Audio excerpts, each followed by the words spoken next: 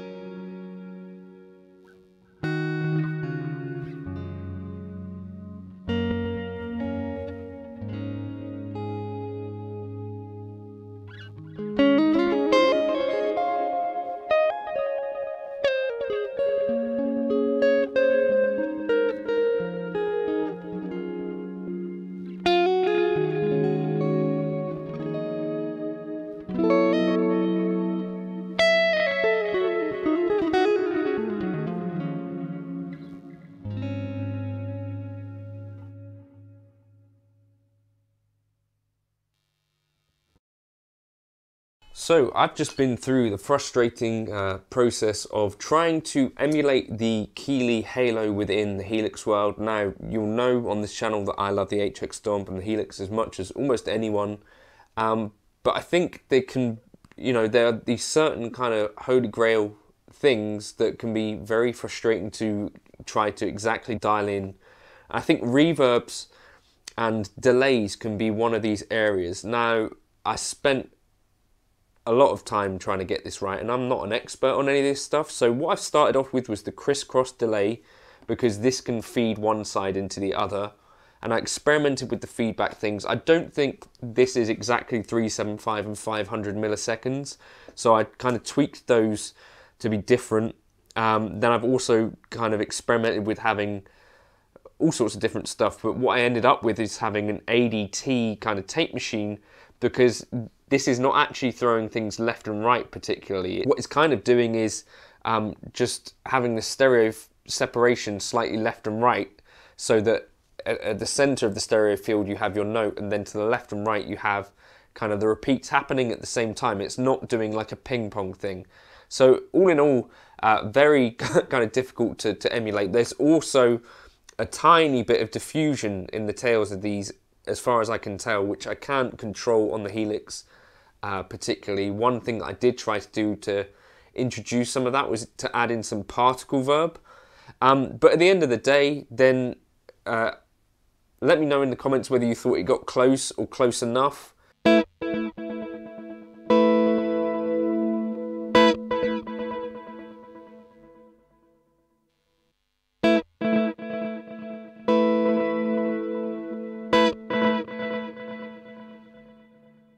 I'll see later on if I can get a bit closer with the fractal once I can get the energy back up to decide to do like an A-B thing. But there are little other things that I've had similar experiences with, like the Meris Mercury 7. I think the Meris Polymoon might be the sort of thing as well, where I just end up in a situation where it's like, okay, I can maybe get sort of close, but at the end of the day, it's not doing exactly the thing that I would want it to do. Similarly with something like the Strymon Big Sky, some of those emulations in there, the cloud reverbs. There are some holy grail effects I think that you can't just, I think I personally have really struggled with because they're kind of like, it's a lot of different effects going on at the same time. So within here, you've got these two delays that are bashing off of each other to some extent. Then in the tail of things, you've got like a bit of compression going on. One thing that's really difficult to control, so it seems like the first repeat in the Helix ends up being too loud if I try to compensate for the longer tails here. So it seems like the ratio of the actual repeats is kind of different.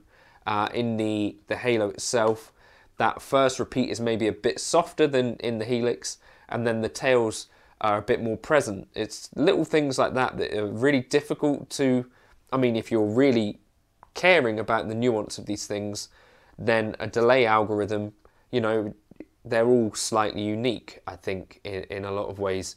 Let me know your holy grail effects. There's things in the Helix that I cannot replicate in other parts as well. It's not a one-way situation, you know, like if I wanted something to do the dynamic plate sound, you know, I wouldn't be able to necessarily emulate that with anything else but that reverb algorithm that Norm wrote.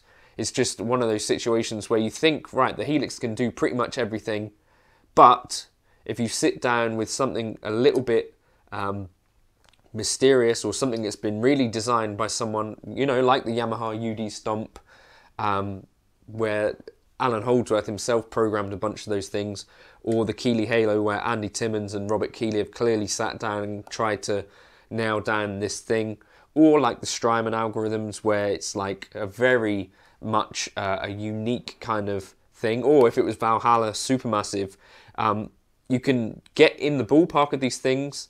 And likewise, you know, in Fractal, I'm pretty sure I could get close, but I'm not sure that I'd be able to exactly nail down that tone to the point where you wouldn't, you know, be able to pick up that it's not exactly the thing. I think that's the one, yeah, maybe don't be super complacent like that you could definitely nail down everything, because, you know, there are effects out there like this that are still very special, I think, especially when I hear it in the mix. This is quite a beautiful little delay sound, and obviously this Andy Timmons Halo thing is sort of a real thing.